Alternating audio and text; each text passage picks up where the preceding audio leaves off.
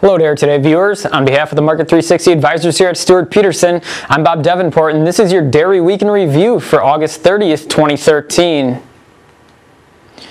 So let's take a look at our CME dairy components at the conclusion of Friday's trade. In cash cheese, block settled the week at 178 1/4, up 11 1/4 cents. Barrels settled the week at 177 even, up 12 3/4 cents. Cash butter settled the week at 143 3/4, up 4 1/4 cents.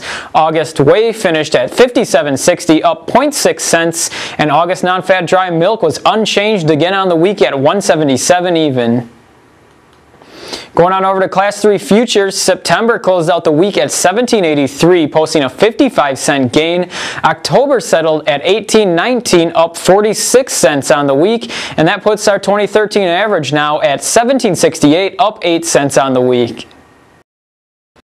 So let's take a look at the cash cheese sessions in a little bit more detail. So here we have a weekly chart of the block barrel average. Now last week the block barrel average just saw big losses and finished the week down 11.5 cents.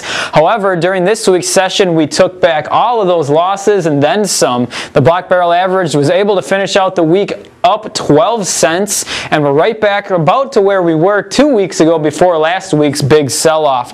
We saw some renewed buying interest throughout this week's 5 sessions, and that was just enough to push block barrel average back up to 177 5/8 for the week.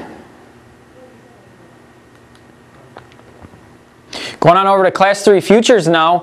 The second month contract, currently September, traded as high as $17.97 this week, which actually occurred during today's session, and traded as low as $17.35 this week. Now the September contract was able to finish up today at $17.83, and that was a 55-cent gain on the week. Again, with Class 3 futures, we saw a similar price pattern that we saw in the cash cheese trade this week and last week. Last week we saw a pretty significant sell-off on the September contract. However, this week, mainly supported by the renewed buying interest that we've seen in the cash cheese sessions, as well as the higher feed prices here, we were able to find enough support and enough new buying interest here this week to post a 55-cent gain. Now the July milk production report was released last week, and the numbers that came in showed July milk production at 15.7 billion pounds. Now that's up 1.1% from July of 2012 and down slightly from June of 2013, which is a seasonal move lower and to be expected. But so far for all of 2013 here, we've only seen numbers below that of 2012 for 2 months of the year. For the past 3 months, we've been at least 1% over what we've been at during the prior year. Our monthly cold storage report was also released late last week, and that shows July cheese stocks up 5% for July of 2013 over July of 2012.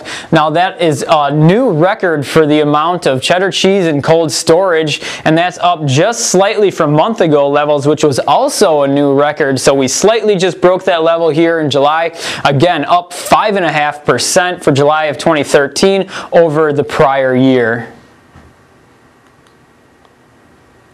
Weekly dairy cow slaughter also increased from the prior week. Weekly slaughter for the latest week reported came in at 59,500 head. Now that's up slightly from the week prior. However, this week's number actually did come in below the 2012 number for the same week.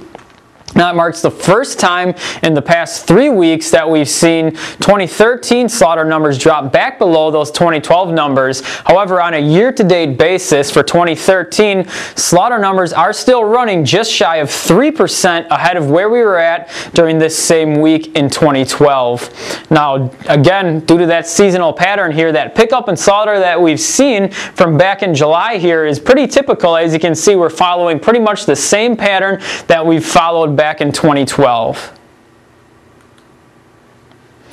Taking a look at the week ahead here, we'll have our dairy export numbers out next Wednesday, as well as weekly dairy cow slaughter numbers on Thursday. And again, just note that next week is a shortened week due to the Labor Day holiday.